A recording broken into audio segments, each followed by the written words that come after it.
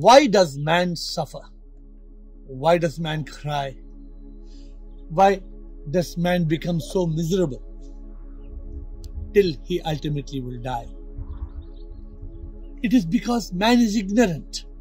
Man does not realize that this world is just a show. We are actors, we come and we go. But man thinks that this is real. Man thinks this is mine, that is mine. He doesn't realize everything is dying. He doesn't enjoy the sunshine because he doesn't build a connection with the divine. If man wants to live a life of bliss, of joy, of peace, he can. But instead, man chooses to cry right till he dies. It is because man is ignorant about who he is and why he is here. Man suffers because man experiences pain of the body.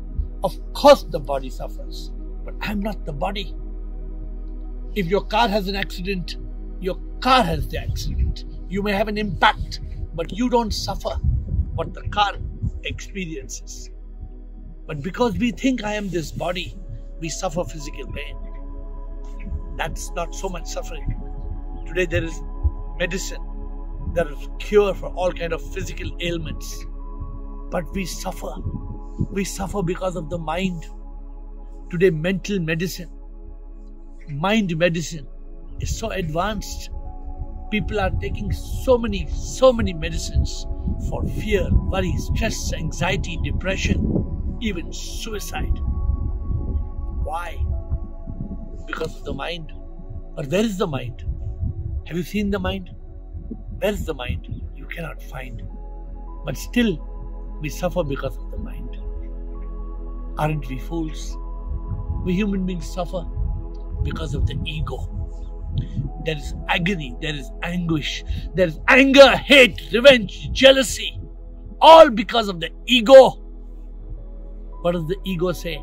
I, me, mine, you. I hate you.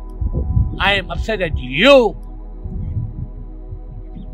Because of the ego, there is I and there is you. In reality, we may be different bodies, but we are one soul. Although the soul is a spark of unique life, different in you and me, the source is one. We are one source. And when we realize that we are all coming from the same source and we will return to the same source, we are that, not this. We will be free from all misery, free from all suffering. A human being is chasing happiness. He doesn't realize happiness is like a shadow. Like a shadow. The more you chase it, the further it goes away. The further it goes away. Happiness is like a shadow. But man is chasing his shadow. He doesn't realize it. Unfortunately, happiness is not about becoming happy. Happiness is about being happy. Happiness is within. But we let our mind steal our happiness. How? Because the mind steals our peace. The moment the mind is agitated, we lose our peace. The moment you lose your peace, peace is the foundation of happiness. You become unhappy. Man can live a life of eternal joy, divine love, everlasting peace, if only he realizes that he is a manifestation of the divine. Not the body that suffers physical pain, not the mind, not the ego. He is the divine soul. When man realizes this, he overcomes all suffering, all misery, all pain. But till man realizes who he is, till man is enlightened with the truth that I am not this, I am that, man will suffer. Yes, there is a way to transcend all suffering, to overcome all suffering. And that's called enlightenment. People are chasing achievement. Some people are trying to live with contentment and fulfillment. But one needs enlightenment. Enlightenment is liberation from all suffering.